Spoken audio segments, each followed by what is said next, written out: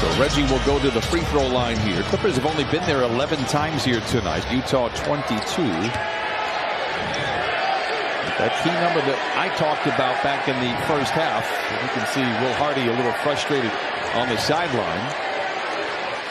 First of 2 for Reggie Faulk. The three-point shot. In all 6 of the Jazz losses, they have hit less than 15. They have 11 right now. I feel confident that if the Clippers can keep them below 15, they'll win the game. 112 to 105. One more free throw coming for Reggie.